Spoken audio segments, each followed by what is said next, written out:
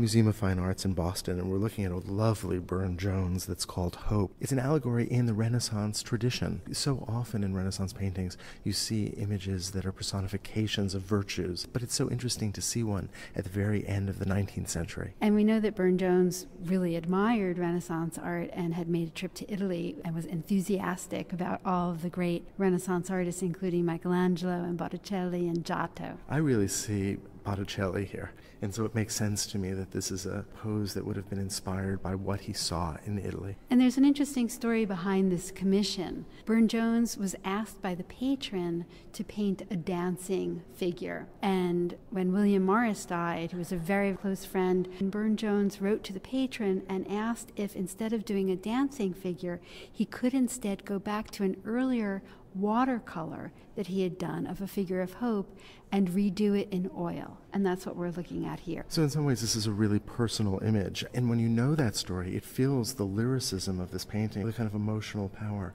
So we have this beautiful, graceful figure. In some ways she's still dancing, but you'll notice that she's chained, she's shackled. We know the situation is serious because that shackle around her ankle is placed just over some small flowers, which are periwinkle, which in antiquity was used to crown people who had been condemned to death. And so it's hard to feel hopeful. But I suppose that's the point of hope, is that one struggles to feel it against all odds. And so the way that she's chained to the earth and yet reaches up toward the sky, but seems to successfully pull the sky down toward her. It's a really lovely metaphor for exactly the way that hope feels. Those words are a really nice metaphor for the way in which the painting is actually structured. The painting is lyrical, but it's full of specificity, the kind of specificity that we associate with the pre-Raphaelites in general. Look, for instance, at the apple blossoms that she holds in her arm, a traditional symbol of hope. But there's real specificity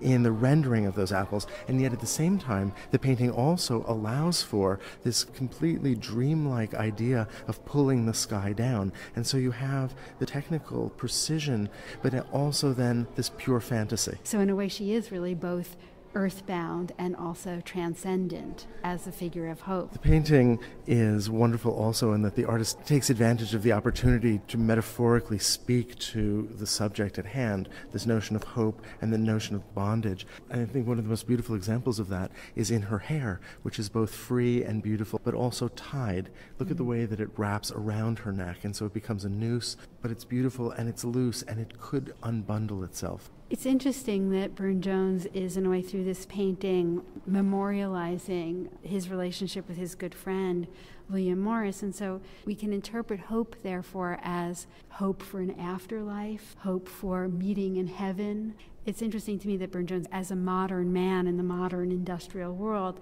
he's not representing Christ resurrected from the tomb, but instead this allegorical figure that works in a modern world to speak of hope in all of its forms.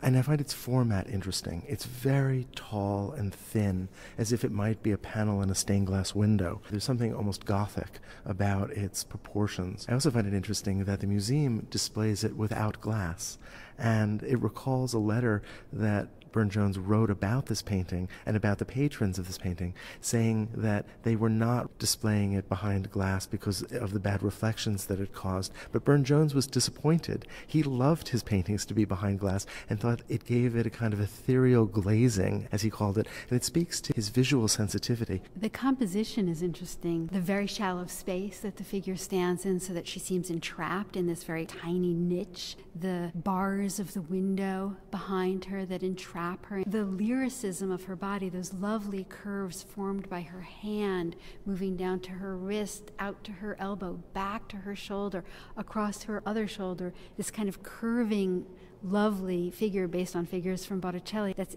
in such contrast to that grid behind her. Well, that's exactly it. All that is organic in the human body against all that is hard and cold in the architecture of the space that we create. And so maybe this is really a painting about contrasts. Hope both being earthbound but turning toward heaven, the hard grid formed by the bars against the sinuousness of her body, the specificity of the earthly against the classical idealism.